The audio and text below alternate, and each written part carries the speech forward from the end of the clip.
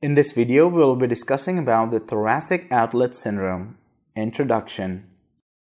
Thoracic outlet syndrome refers to a constellation of signs and symptoms that arise from compression of the neurovascular bundle by various structures in the area just above the first rib and behind the clavicle within the confined space of the thoracic outlet.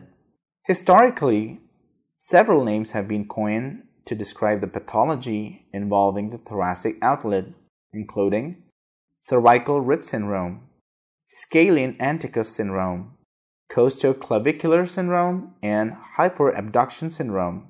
The term thoracic outlet syndrome was coined to collectively encompass the spectrum of syndromes related to the general region in the thoracic outlet.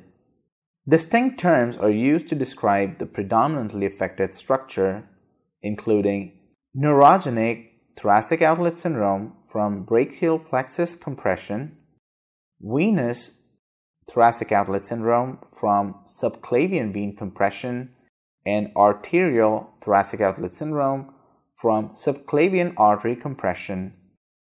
Neurogenic thoracic outlet syndrome accounts for more than 95% of the cases of thoracic outlet syndrome, whereas venous accounts for about 3% and arterial accounts for about 1% of all the cases of thoracic outlet syndrome. The causes include trauma, tumors, or the presence of a cervical rib. Neurogenic thoracic outlet syndrome is the most common type and involves the compression of the brachial plexus, leading to neck pain and numbness and tingling in the fingers. Arterial thoracic outlet syndrome involves compression of the subclavian artery and presents with pain, pallor, coldness, and pulselessness in the affected arm, especially during overhead activities. Venous thoracic outlet syndrome, on the other hand, results in pain, cyanosis, and swelling of the arm. Imaging techniques such as duplex sonography, X-ray, MRI, or electrodiagnostic testings are used to detect the causes of thoracic outlet syndrome. Mild symptoms should be treated with pain medication and physical therapy.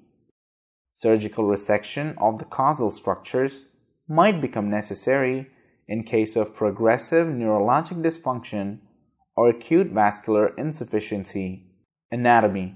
The thoracic outlet is bounded by the bony structures of the spinal column, first ribs, and sternum.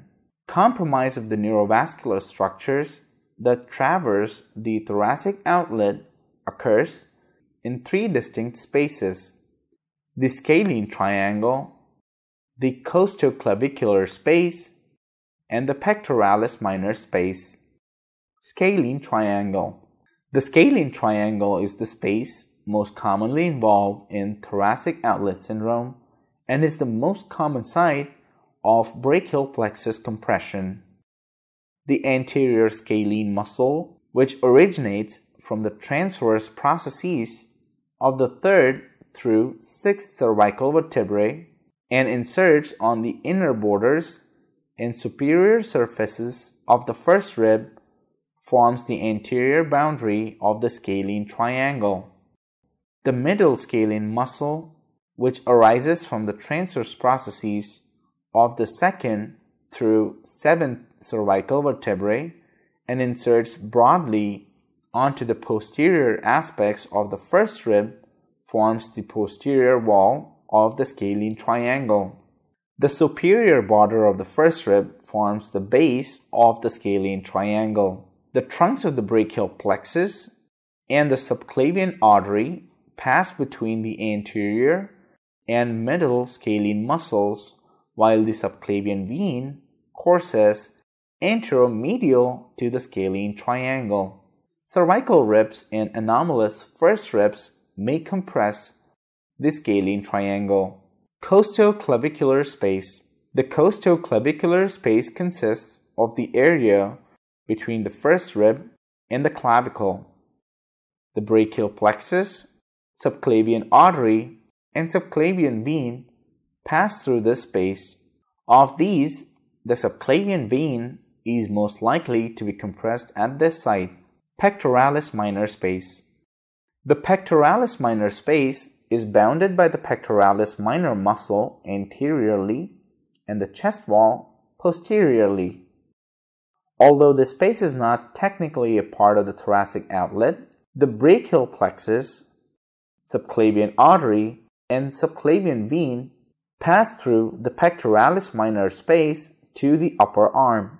Compression of the neurovascular structures within the pectoralis minor space may be nearly as common as compression within the scalene triangle.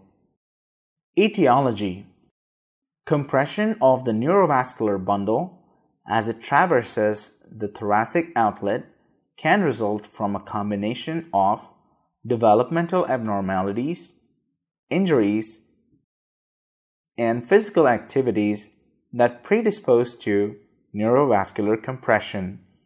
Variants in thoracic outlet anatomy, both congenital and acquired, are common and include primary variations in the bony and muscular anatomy. Compression of the subclavian vessels and the lower trunk can occur because of physical trauma due to hyperextension neck injuries, repetitive motion of the abducted and externally rotated shoulder as seen with tennis, baseball, swimming, repetitive throwing, or due to carrying of heavy objects overhead. Structural abnormalities, which includes bony as well as soft tissue abnormalities, can also result in compression of the subclavian vessels and the lower trunk. These include bony abnormalities like anomalous cervical rib, collarbone fracture, exostosis of the first rib or collarbone. Soft tissue abnormalities like hypertrophic muscles in athletes, weightlifters, poor posture and obesity, hematoma, and certain tumors like Pancoast tumor. All of these abnormalities can result in compression of subclavian vessels in the lower trunk.